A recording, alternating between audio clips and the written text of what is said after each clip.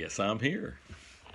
We're starting live a little early and sitting in my office and watching my wife drive back up right now, driving up the driveway. Anyway, hopefully I'm out there. Do y'all, I don't know if anybody's able to pick it up or haven't seen. There we go. Doug is watching. All right, I got one.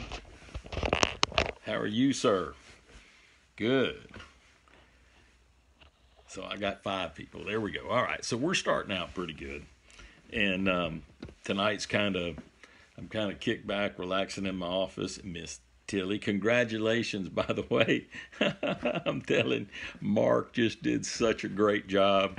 And it was awesome watching the live today, especially when he caught that giant. But I went and, I was over in Kissimmee last night, staying at a friend's house, and then just drove home this morning. And so it's, I'm tired. Let's just say I'm tired. But those guys are catching them, and they get to go back and go fishing, which is where I would like to be.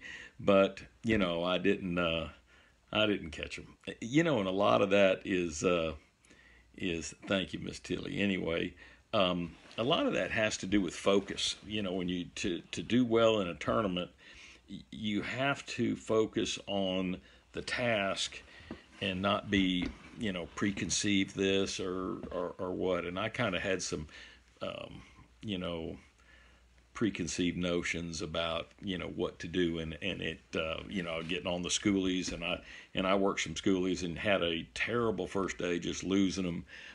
And so, day 2, I did a little bit of that and then just started scrambling, and everything just kind of fell apart. So when you zig when you should have zagged and stuff like that. But let me answer a quick question here. Lindsay goes, what's your favorite snack on the boat?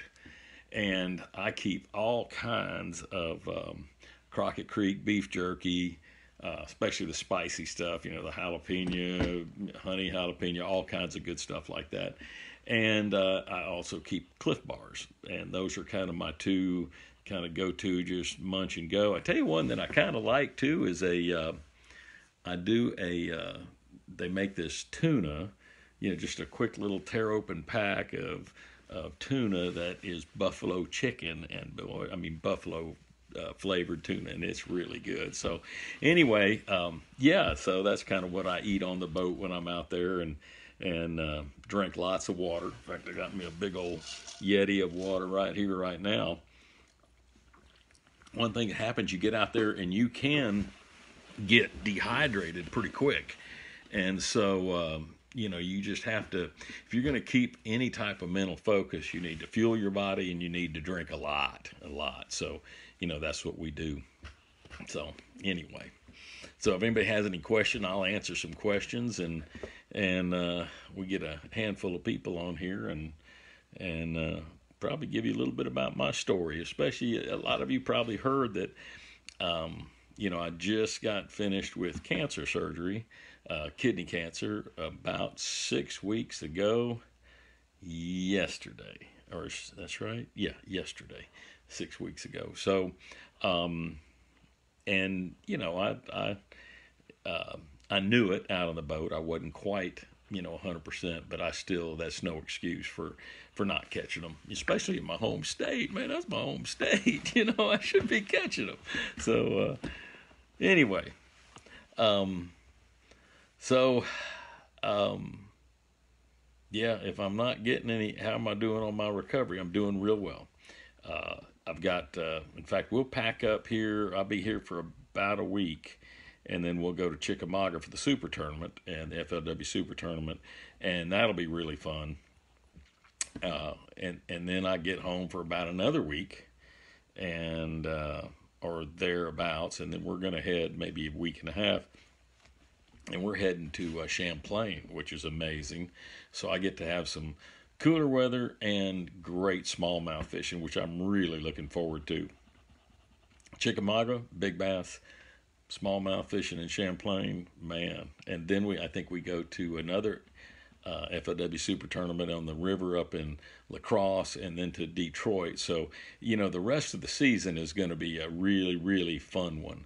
And all right, I got another question here. I know we're past the spawn, but what's your favorite lure color for spawning? So, pretty much white. White, and the only reason for that is that you can see it. So I catch them on black. I catch them on like black with a chartreuse tail. I've used chartreuse. I've used all kinds of different colors, natural colors, and all that kind of stuff, and they all work. But the thing about white is when you throw it out there, you can see that bait very well. When a fish eats it, it disappears. So you can see that, oh, he's just got it by the claw. Like I can see most of the bait out of his mouth and part of it gone. So you know that he doesn't really have the hook in his mouth. And in our tournaments, you got to catch them in the mouth, so you got to make sure they eat it. And so anyway, that's kind of why I like white. But trust me, any color works. I can tell you that I've seen some situations where, when we had a lot of times when we would fish with other pros, right? And they would be fishing side by side, so they'd be thrown on the same bed. And all of a sudden you see that fish turn and react to their bait, and you're like, oh my gosh, it's that color. So sometimes color makes a big difference. So I usually have a whole bunch of baits and colors differences out on the boat, and so that I can throw, a worm on it. I can throw a big worm. I can throw a lizard. I can throw, a rage bug, which is probably my favorite of all, and little things like that. To there's my man Terry Chuck. Anyway, guy that led me to Jesus right there, and so. You just have to have a variety, and sometimes they want something different, a different color or a different bait. So, and I use all of those. Doug just saying craws, Senkos, whatever. Well, I use the Ocho, I use craws, I use lizards, big worms. Big worms can get them. A lot of times a big bait can really fire up a big female and get her to tee off and eat when, you try all kinds of other things and they just doesn't work. And so anyway, that's kind of a rundown on some of my stuff. I think Lindsay also asked, says, does my family get to travel with you a lot? No. Now, when I was younger, they were younger, I didn't have kids, or when my kids were below 5, they traveled all the time, went to every tournament, but once I got kids and they got to school age, then that changed, because then they're in school, and my wife was there with them in school. And then, now I've got grandkids. And so when my wife travels, it's usually a summertime, and it's like her and my grandson will come, and they'll go to a tournament. So they may go to the one in Champlain, because maybe we can just go smallmouth fishing afterwards. I know my grandson Bryce would absolutely love to catch, some big smallmouth. And we were supposed to have a tournament. The Bass Pro Tour, Major League Fishing Bass Pro Tour, was supposed to have a tournament on, Thousand Islands at the St. Lawrence River in June this month, and it would have just been stellar. And of course, this COVID kind of wiped all that out. So, needless to say, that was going to be my grandson's treat for the year, is off school and go to New York. And now it's off school, and we'll go to Champlain, and it'll be pretty good too. So, it's all really good. So anyway, as the kind of questions are not rolling real fast, I'll just go into my story a little bit, especially with this, cancer deal. So, Terry, who's on here, and he made me cry the other day. Terry, you did that. He's got a great story. If you want to go to his Facebook page, when we're done, and watch, or if you have a second phone, you want to look at it while we're here.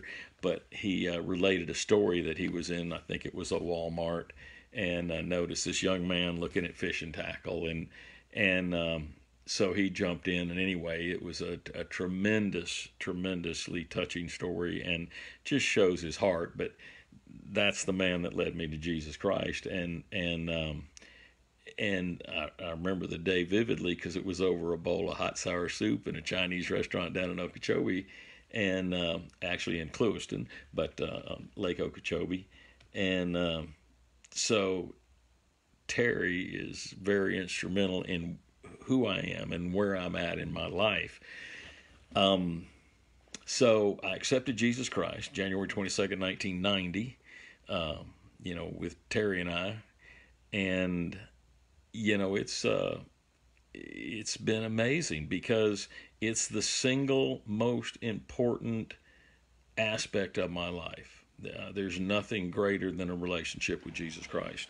And so it influences everything you do and how you react and how you treat and how you do things. And so it's really, really special. I'll answer Paul's real quick. Jump off the story. Here comes Paul Cooper. Asked me, being a Bass Pro Tour pro now, are you going to miss fishing the Bassmaster Classic? No. I tell you, I've never experienced a fishing challenge that is more exciting and harder than to do what we do at the Bass Pro Tour, and the live cameras, and knowing that you have this much weight and they have this much weight and you need this to do it, and it's just the most intense. It's like a sport should be when you're driving around a NASCAR track. You're not doing it under the secrecy of darkness. You know where that leader is, and you know what you need to do it. and it's the same thing in a basketball game. You know what the team has, what your opponent has. If you're playing golf, you know what your opponent has. And so, no, instead of having a flip of the coin, like I had one that I would have won hands down at Toho, and I think I may have finished second. I thought I came in 10th place, thought I needed a 7 or 8 pounder to win the tournament. I hooked her on a bed, and she pulled off, and I kept looking for another big one and fishing her a little bit more, and all I needed was a 3 pounder, and I had it one hand down, and I ran over 2 or 3 of them, and so, or 4 or 5 of them out there that I just said, no, it's not going to do me any good, when it would have. So, how many times do you win a tournament by just, luck of who does what, rather than knowing what you got to do and working real hard and getting it done? So, no, I am so happy, and that we started it as anglers. We started that tour. We started the Major League Fishing and started that tour, and we offered all of that to Bass a long time ago, and they didn't take us up on it, so we did it ourselves. So anyway, enough said about that. Let me get back to about me, and and then I'll try to come back and answer a bunch of questions. So anyway, I accepted Jesus Christ, and it's just amazing what happened in my life, meaning the things that would come along. My dad got cancer, and Jesus led me through that. And I mean, when you say led me through it, it's amazing because, hey, I'm a cancer survivor, and I guarantee most of the people on here have been affected by cancer some way, somehow. And it's a really, really, Mr. Al, good to see you on here, buddy. Anyway, so cancer's not a nice thing. So when my dad got it, I in fact, Dad had read a book which was really cool on the power of prayer, and they had only given him like 3 months. His lung cancer is going to be really quick and all that. And we went to a focus meeting, and I remember it was Jay, and I think it was Mark Davis, and a handful of us just stayed around after the meeting and put hands on my dad and prayed with him, and he donated that book to the focus group. And what was really cool is he was around 3 years later. I mean, this is lung cancer that he was supposed to have been gone instantly, and 3 years later, he's filming a show with me, my startup season for One More Cast. But anyway, I just had one prayer, and why I said, Jesus led me through this is because I had one prayer for Dad, is that, be merciful, my dad, because it's a cancer's just bad. And so the, when he died, let me tell you how merciful he was. And he died, he was up that night, he was singing a little bit, dancing with my mom, which is his wife, and they were talking old times. They lay down, went to sleep, and he died in his sleep. That's the God we serve, and just amazing. So, getting back, that's who Jesus Christ is. He gives you the opportunity to make heaven happen right here on earth. I know we're going to be all in heaven when we go, but it takes and makes this part of our life that it makes it that much better, that we can experience a little piece of it with him. And to me, that's incredible. It is just what he does. And so I've told this at Al's at some of his meetings and stuff like that I had this deal with my heart, so I had triple bypass, and I tell that story that I had a little old man come up to my boat and get me to do something that to do it. Just ended up having so many different complicated things there that when it all came down and they found that I was blocked, 100% blocked in both sides of my main arteries, the left and right coronary, that all you could do is go, oh my gosh, they found this in a checkup. I didn't have a heart attack. I didn't have anything. And they did a triple bypass, all because of a little old man that came up to my boat. And when you look at all the things, you go, you can't say that it's a coincidence when there's so many factors that went into that. And Al's probably got that recorded, and because I've said that story and most of my talks that then I go to a church, I tell that one, and because it's so powerful to know how God works. Sometimes he'll shake you and he'll tell you, and you feel it. Other times he's putting somebody right there with you. He's putting somebody in front of you that's going, hey, you probably ought to look at this, or you ought to do this. And you think it's, just a buddy or whatever, and it's God talking to you. So it's really cool. There's this is a really funny one. So I got asked to do this talk at a Southern Baptist outdoor ministry deal in wherever Southern Baptist deal is in North Carolina. And I get this message on my answering machine, and he said, I want to talk to you about coming and speaking to us, a bunch of ministers. And I went, oh, I'm listening to this, and I go, wait a minute, I'm a fisherman. I don't speak to preachers. I talk to fishermen, but no, this preachers talk to us. So I didn't call him back. Well, I'm on an airplane, and here, lo and behold, they bumped me up to first class. And I'm like, wow, this is nice. I'm in first class. And the guy sitting next to me, I go, well, hey, how are you doing? What do you do? And he goes, oh, I start ministries all over the world. And I went, well, let me ask you a question. So I asked him this question. I said, what do you think about this? I got this message on my answer machine. Oh, you need to do this. You need to do this. Absolutely, you need to do this. And I'm like, so I still do that. Well, guess what? I didn't go call him back. It happened again, and then it happened again on the third time. I said, okay, Lord, I understand. I called him back, and it was an awesome deal. It blessed me immensely to go do that. So that's the type of thing that God does. He just puts things in place. So I mean, let's bypass all my great. I'll have great stories because Jesus is just awesome, right? And I have lots of stories about that. And but I sit back and I look at my current situation, right? So I had kidney cancer. Well, how do you everybody asks me how'd you know you had kidney cancer? And what were the symptoms? Because everybody wants to know, because if they have it, they want to know, hey, how do you find out? And I'm like, I didn't know. So here's the story. My doctor says, we really like to get your cholesterol. Now, remember, I got high cholesterol, which is why I had the heart issue and all the rest of it. So he says, I really like to get your cholesterol down a little more, so we're going to change you from this drug to this drug. I said, okay, we'll try it. And we did. and everything's going along good. He said, oh, yeah, that's, your cholesterol's coming down, but your creatinine level is gone way up here. It shouldn't be. And so it shouldn't be the drug, so let's just look. Let's see what's going on. See if there's something creating that. And so they do a scan. So here it is, just accidental. We happen to be going along, life is normal, and there it is. So they do the scan, and they see this little spot on my kidney, and they, don't worry about it, right?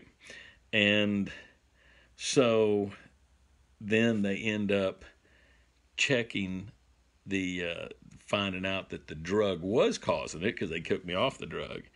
And they go, okay, but here's this spot that they found, and they kind of measured it, and they said, we probably need to check that because it's like 90-something% of these are cancer.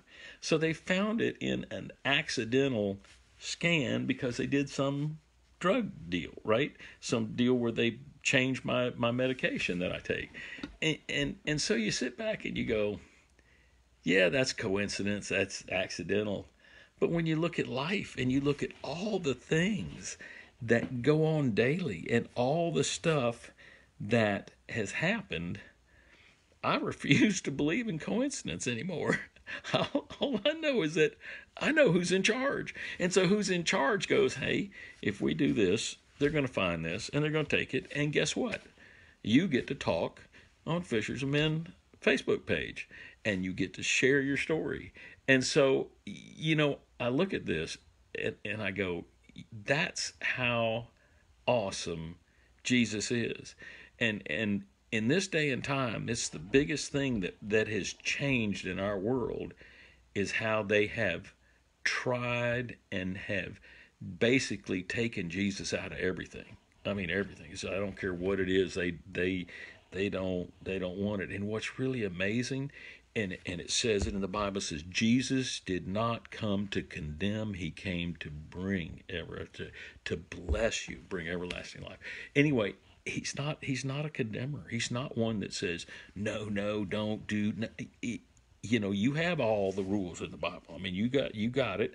This is what you should do. But he pretty much put two of them in there. It's love your brother, love God above everything else, and love your brother like you love, you love God. And the same thing, just love. And that's what the Bible is about love. And it's not to condemn, not to condemn somebody to hell or anything like that. It's to bless them. And so I just sit back and go, there's nothing greater than to have Jesus in your life.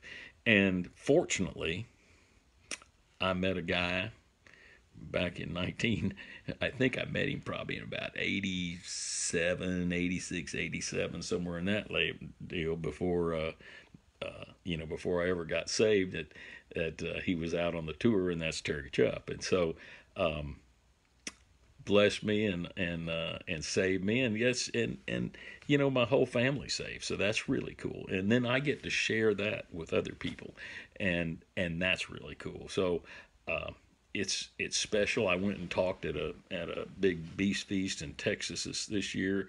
An amazing thing, had thousands of people there, and to sit back and see, because the pastor calls me, the preacher calls me or texts me and goes, praying for you, man, and let me tell you, so and so just came in, got baptized, and he accepted Christ that night. And so when you hear that and you know what God has done and bless somebody else, that's the ultimate. So so I'm very thankful for Terry. I'm very thankful, most thankful for Jesus Christ, and that's really, like I said, the greatest thing you can do. And I don't care, especially in this day and time, because I don't think anybody questions. Nobody, it says absolutely nobody knows the day or time when Jesus is coming back, but he's coming back.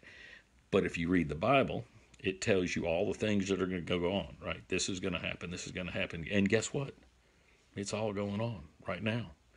There's Wilson. Man, I haven't seen you in a long time, man. I get all these guys on here. This is cool. Anyway, so if you're looking at, and you read your Bible, and you see all this stuff that's going on, then you kind of feel like it's possible. Now remember, for them, for Jesus, a day can be 1,000 years. You don't know, okay, but it's still getting close. And so my thing is, yeah, don't wait. If you have an opportunity, and there's an opportunity for you to accept Jesus Christ, do it. Simple prayer, do it. And just got to confess that you're a sinner and say, Lord, I want you to take control, and I want you to lead me, and I turn from my sin and accept your death on the cross, and your resurrection as payment for my sin, and you do that, and you put Jesus in your heart, it's eternity, and nobody can take that away from you. That's between you and Jesus Christ. So it's a simple prayer. Do it. I highly recommend. And anyway, so I'm going to go here real quick, and I'm going to go back and see some of these questions. I had a question back here real slow. And what's the focus group you keep referring to? That's Fellowship of Christian Anglers, I think is what it was. Because it wasn't FOCUS, FOCA. Anyway, I think it was AS, Angler Society. Anyway, Terry could probably log in on that too, because he ran that thing for a long time. And yeah, Mike goes, MLF has me on the edge of the seat the entire time. It's unbelievable how good that is. It really is. And and I don't mean any disrespect to anybody or any tour or whatever. Bass paved the way for all of us to do this, and Ray Scott, amazing individual.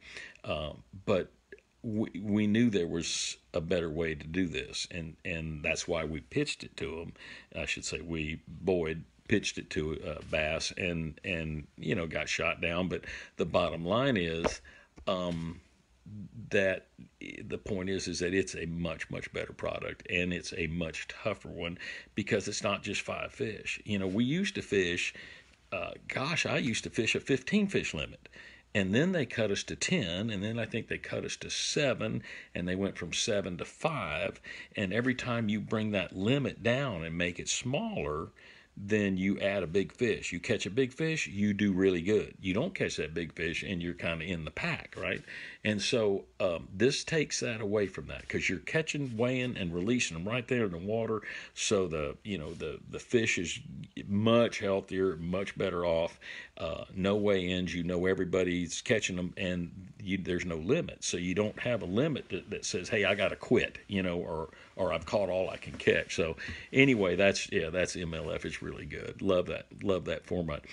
Danny East goes, and I'd say Danny's right here. He goes, if you could fish 5 tournaments in a row in Florida, which lakes and which months? Woo! 5 tournaments in a row. Well, I would probably say, Okeechobee in December, maybe. January, right in that time frame. It's amazing. I'd just follow the next month and go to the Kissimmee chain, and probably the next month the Harris chain, and then I might even see, now I'd love to have 2 in a row, not even on months, but like 2 in January, because St. John's is ridiculous in January at times. Lake George just gets just sick how good it can be. And that's our main bodies of water. We have Okeechobee, we have Harris chain, we have Kissimmee chain, and we have St. John's River. And so then you have some little, smaller lakes, and I don't know that they're big enough to have a major tournament. With Bass Pro Tour, there's only 40 guys out fishing, so you could probably have one in at any one time. 40 guys are on the body of water, so you could have it in a lot of different places, and so that's a distinct possibility to be able to do that. All right, so I'm zipping on down here. Who is on the pro that everyone wants to beat fishing? Wow, I'm going to tell you, the guy. We have some incredible anglers. I was listening to the live broadcast today, the Bass Pro Tour, and there's like 3 or 4 of them that have made a check in like every or made the knockout round, which is coming up tomorrow, made it in 13 of 14 events. One guy I think has got them in all of them. But it's how amazing is that? But you're looking at the Jacob Wheelers and those guys that are just incredible. I mean, just incredible anglers, incredible sticks. And he's probably about the best there is right now. Kevin's amazing. He's out there. Ayler. I mean, they just keep coming, and it's Justin Atkins. I mean, we got all the greats from FLW and Bass. I mean, and are all together in the major league, and so it's the way I look at it. When I was younger, it was always like, I'm just work real hard and go fishing. Now, I just try to make a check and go on if I can make one. I made them.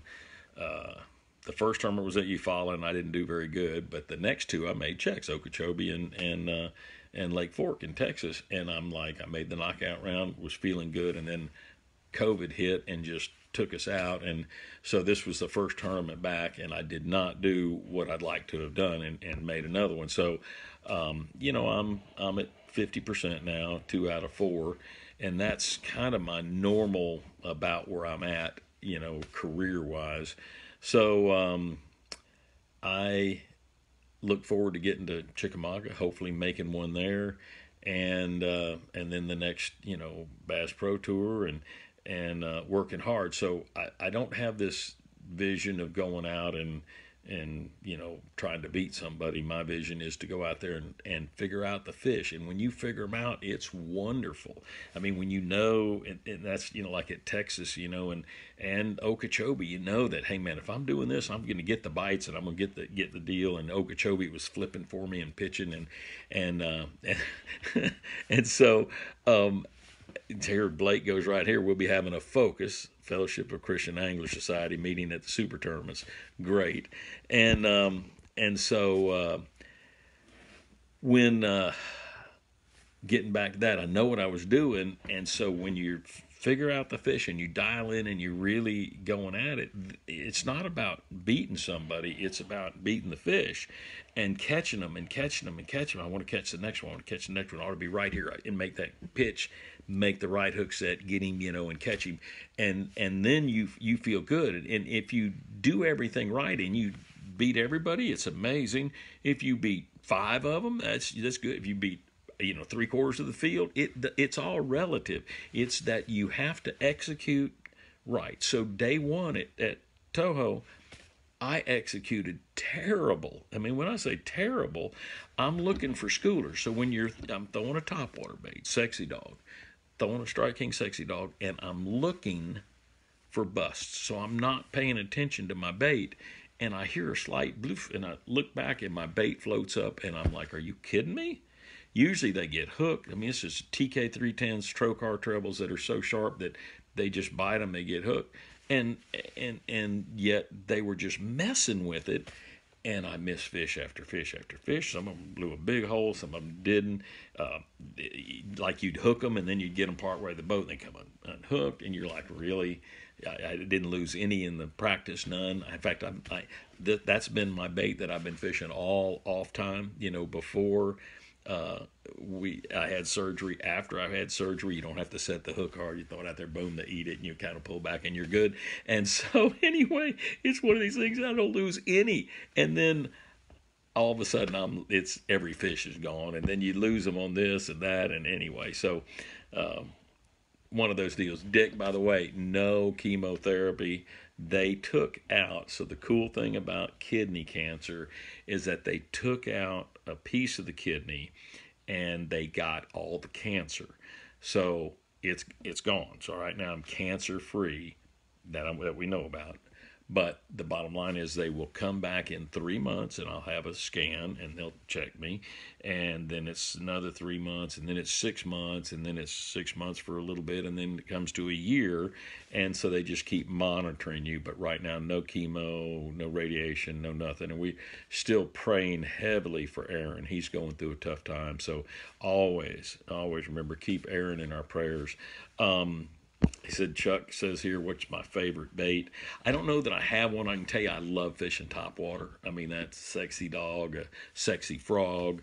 If I'm throwing a top water bait, it's fun because you're working a bait, and then you get that explosion, that blow up on it, and you're like, oh my gosh, it's really really cool. So this is my story too. So the second day, which was yesterday, I'm fishing and I'm around my schooling and I'm pitching through some heads of hydrilla, and I see the splash, and it just didn't look like a bass splash. It was kind of a slash, like a garfish would slap at something.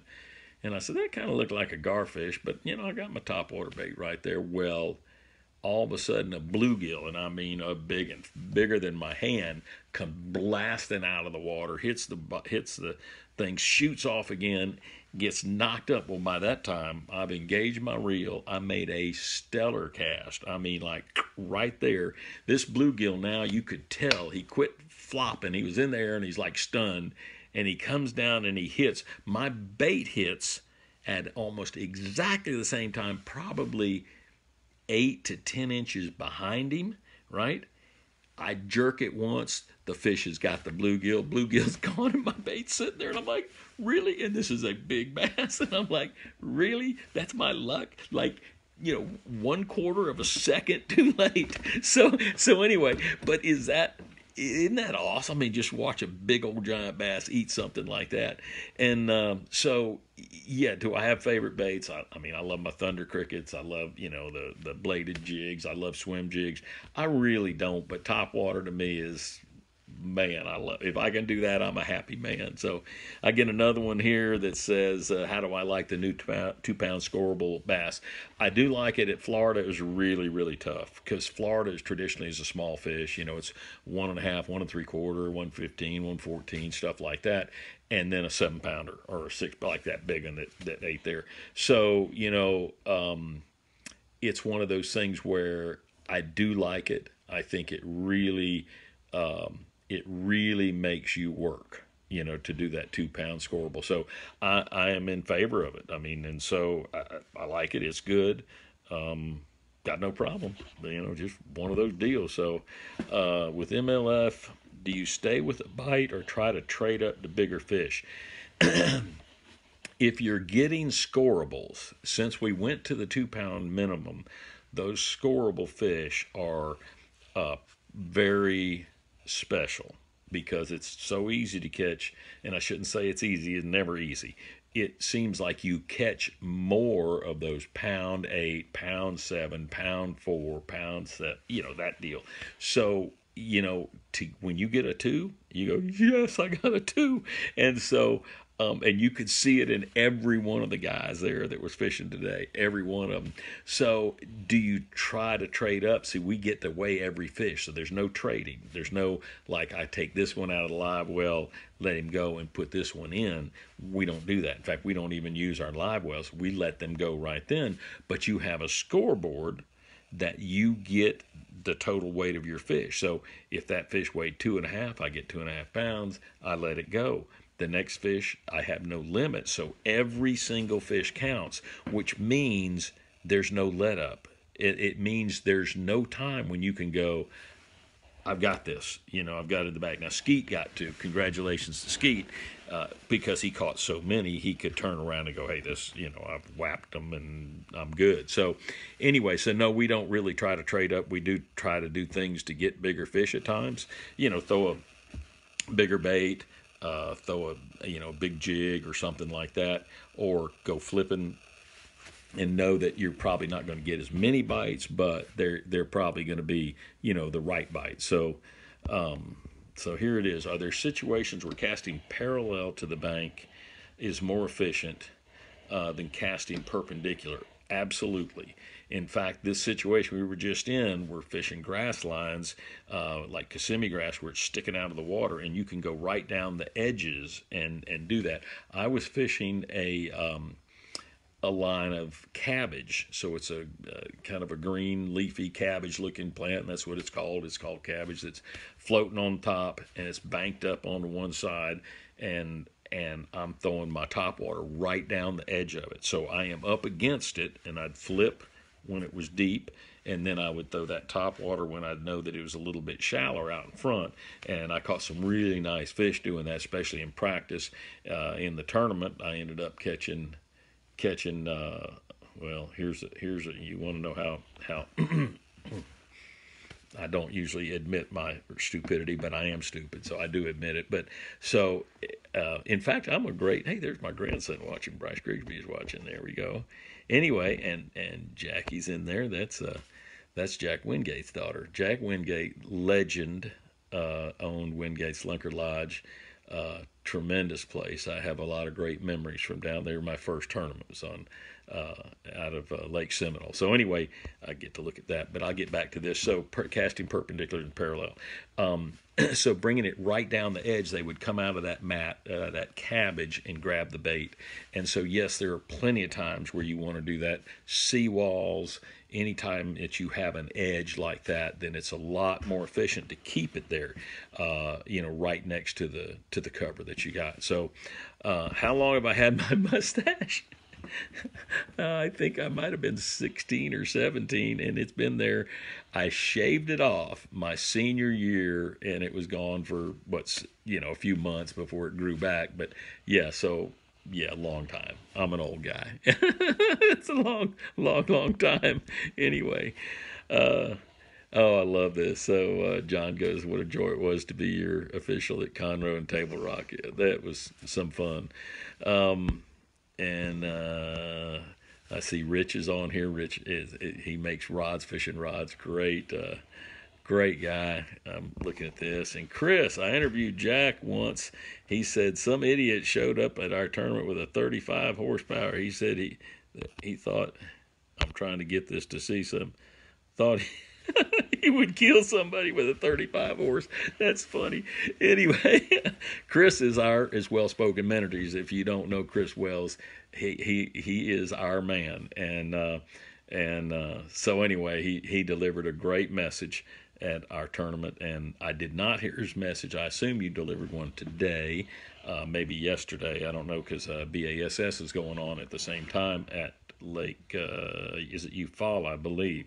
So he's our bass chaplain for both tours. So it's really good, man. I tell you, there's nothing better.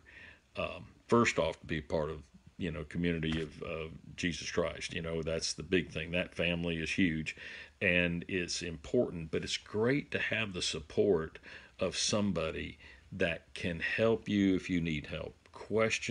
If you have questions about, hey, should I or shouldn't I? Hey, I'm struggling with this. Hey, what can I do here?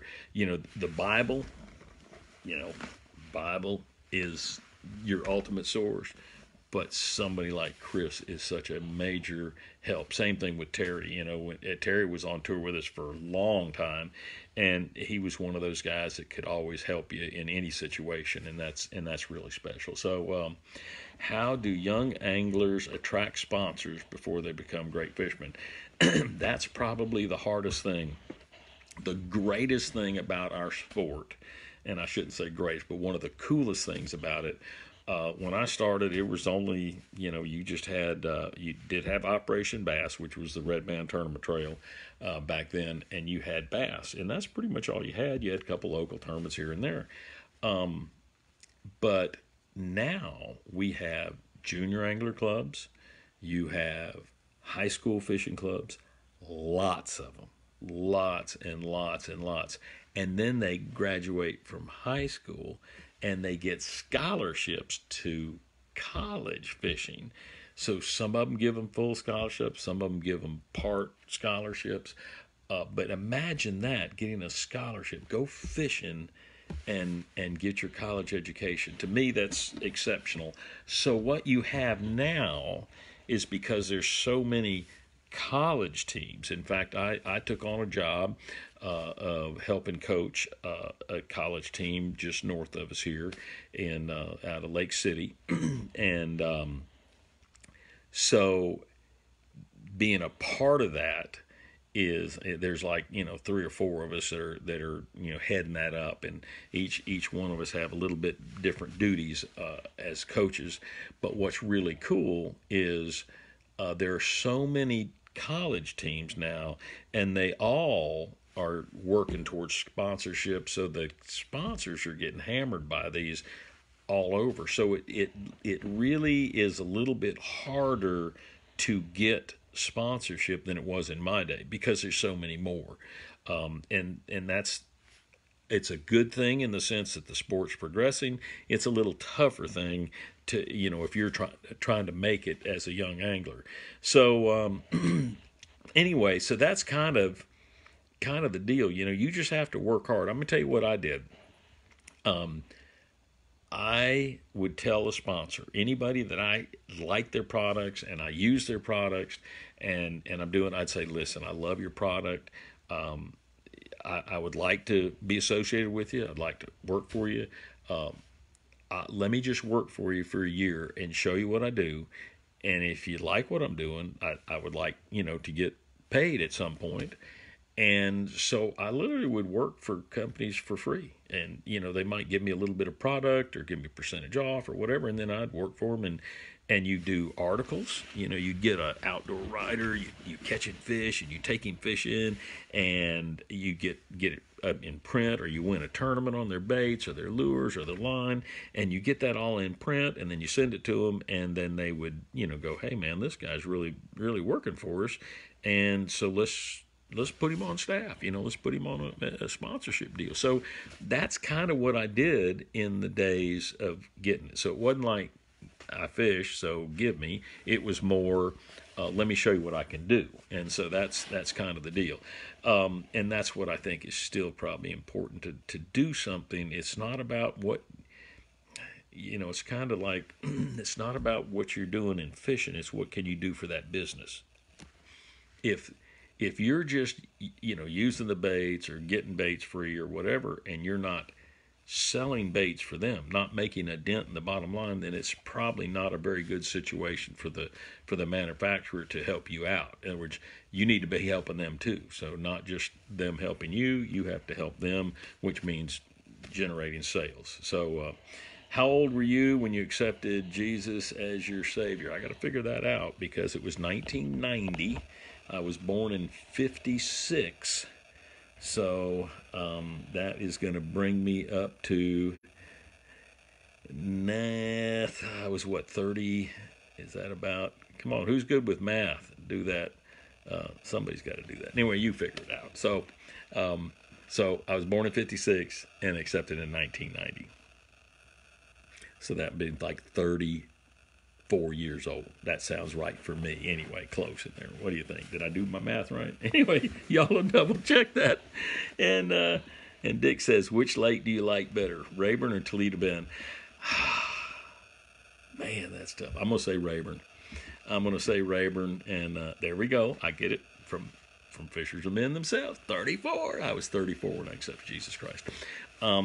So yeah, I think Rayburn. I won 3 BASSs on Rayburn.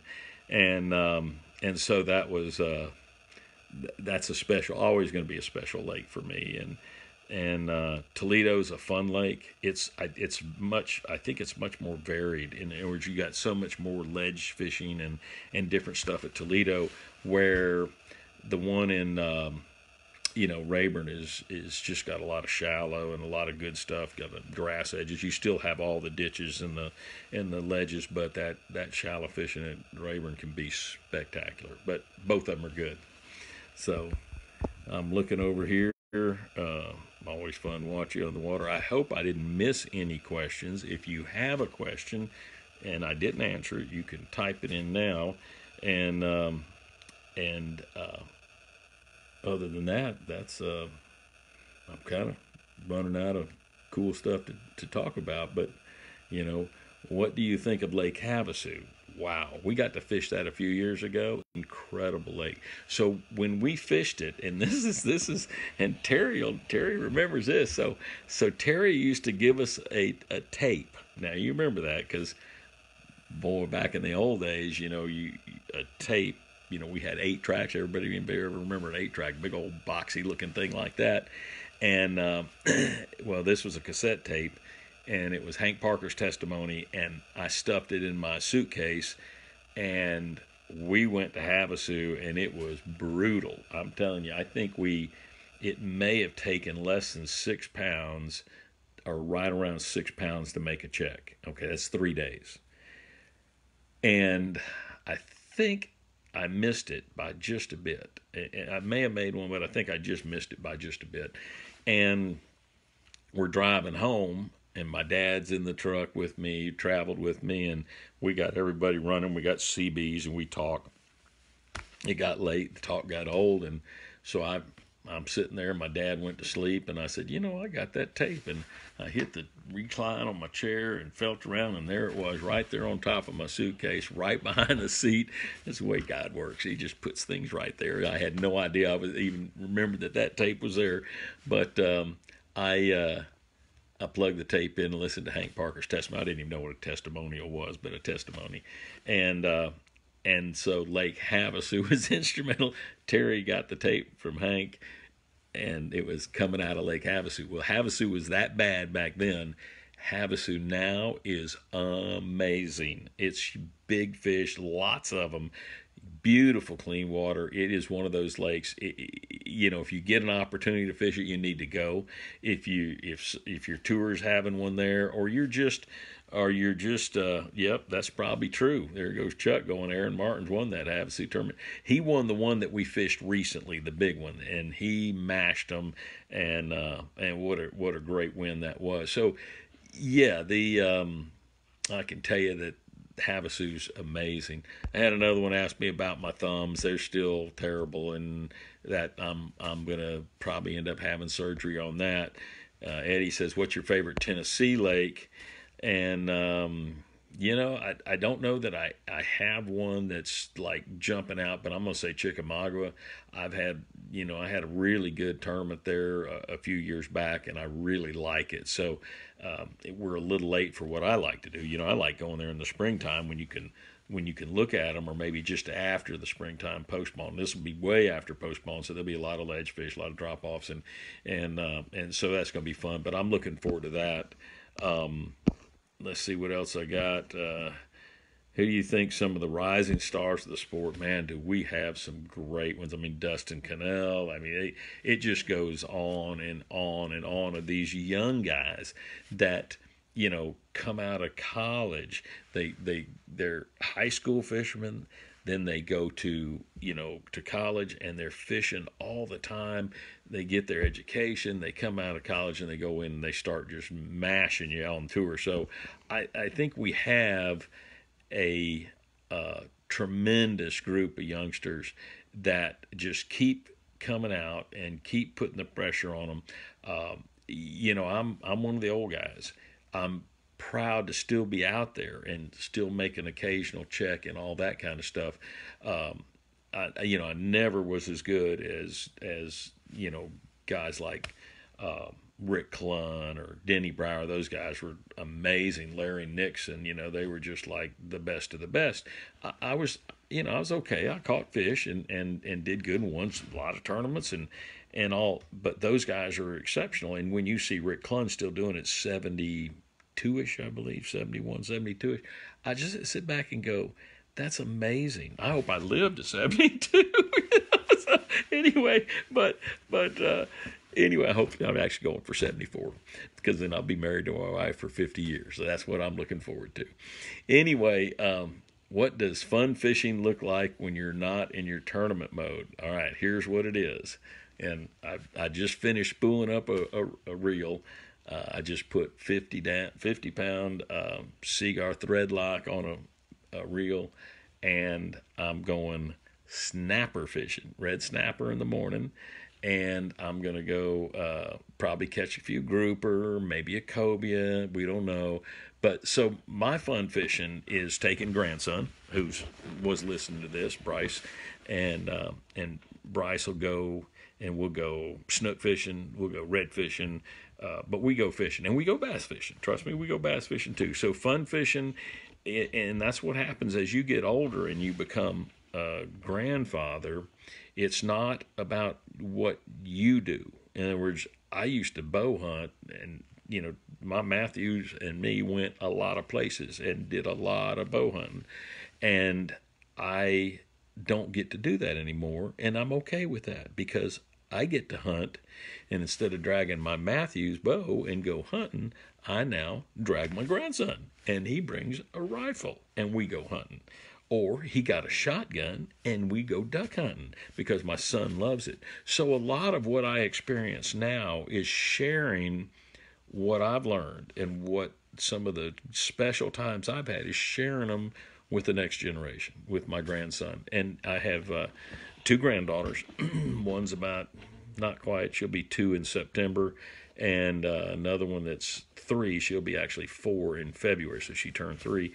And so that'll be the next step, is taking them and teaching them about fishing and hunting and the outdoors, and the respect that you have for all that. So that's something we don't ever want to lose. And so just saying that, yeah, so that's what my fun fishing looks like right now. So it's still wonderful. I mean, it's absolutely wonderful. I can tell you, I feel so blessed to not only to, be a part of the Christian family, but to make a living fishing. You can't be more blessed than that. To go doing something you truly love and make a living doing it, it's just nothing better. And so I've been blessed beyond belief, and like most people, don't deserve it, and yet He has blessed me greatly. And I will always tell you how awesome Jesus Christ is, because He is. And I can also tell you that here's 100% truth. If you've never experienced Christ personally, here's the truth. The truth is He is alive. He's not only alive, He's here with us right now on this call. He's listening. He's there. He's a part of it. He's a part of you. He is alive. And the reason I know that is because He has affected me. He's touched me personally so many times where I know it's Him touching me, sending the little old man to the boat at that tournament that saved me in the heart issue, changing medications, putting a person on an airplane next to me, all the things that happen, prayers being answered, little cool stuff. I mean, I didn't even get to tell you this one. That's just one of the ones that I just love. But my son hunting, and he's up in a stand, and I'm down in a stand next. 70. I'm 100 yards from him, but I'm 70 yards from a crossing. I got my buddy Doug Odom with me. He's got a video camera. He's going to get me shooting one with my bow, and he's going to take me. Well, my son's in the deal, and we're texting back and forth, and he says, 3 does heading your way. And I was hoping to get a doe because I like burgers, and I like venison burgers a lot. So I'm like, oh, yeah, and I'm getting ready, and my arrow's ready, and I'm sitting there all looking, and I'm waiting. I don't see anything. And next thing, my phone buzzes, and you ease your hand ever so slowly down there and look at the text. He goes, 2 more. And I went, oh yeah, they're heading my way. So I'm all excited going, I'm getting ready to shoot a doe. And all of a sudden I hear this smack, and I turn around, and here is this big old buck laid out at the crossing, and my son has just shot him. And anyway, I run down there, look it up, and I'm like, come on, y'all, you guys see it? I get down there. He actually spined it, but it looked quicker than William Tell. He one more, another arrow, and that one hearted it, and it was done. So it was amazing how fast he could shoot an arrow and shoot it accurately. And so I go down there, see this deer, and I'm like, oh my gosh, this is a great deer for South Carolina, big old buck, almost a 120. I think it was a 117 or 118. Anyway, so for his first rack buck, it was incredible. So, especially with the bow. And so I run to the tree, and he's not come down the tree yet. He's just kind of working his way down. I said, man, you come on down. You got to see this. He said, Dad, I got to tell you something. And I said, no, tell me later. You got to come down here and look at this. I'm just all excited, which I get. And he said, Dad, stop. And I go, what? He says, I got to tell you this. He said, those deer were heading your way, and I've been hunting for, how many years, and I never see a rack buck. He said, I bowed my head, and I said, Lord, just let me see a rack buck. He said, I opened my eyes and looked up, and there he was. So you tell me that we don't serve an incredible God that does things like that for a young man and says, I'm real. So all these stories, no fudging, no embellishments, no nothing.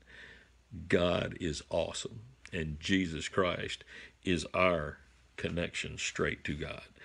Accept Jesus Christ, and that your life will never be the same. It's the best thing to ever happen to you. Anyway, thank you very much, guys. I don't know, I haven't looked at timing or how much. I don't know anything about, I really didn't get much direction. Just come share, and I'm like, I love talking, and I especially love talking about Jesus Christ.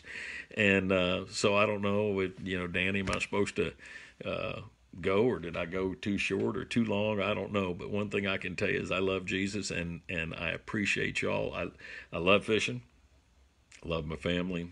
I love Jesus. Love Terry Chupp, man. He's there, and there's Rick comes in. Dude, it's good to see you. Now, Rick Pierce, owner of Bass Cat, and good man. So I'm on the very end there, Rick, but I appreciate you coming in, and I love all you guys. So I wish you a blessed evening, a blessed week, and thanks to Fishers of Men, because it's a great tour, man. They've just done great things for many years and shared the gospel and the truth, and that's the deal, is the truth. And the truth is that Jesus is incredible, God is amazing, and the most important thing, He loves you. He loves you no matter what, and that's what's special. And once you figure that out and you accept Him, man, it's the best, simply the best. So thank you, guys, and y'all have a blessed evening and a blessed rest of the week. So appreciate it, and I will, I'll be. You can check me just about any time on Shaw Grigsby fan page and Shaw Grigsby Facebook page and Shaw Grigsby on everything. And so appreciate you guys. And Desiree, it's great to see you on here too. And so appreciate all you guys, and the best to all y'all. So thank you, and good night. God bless.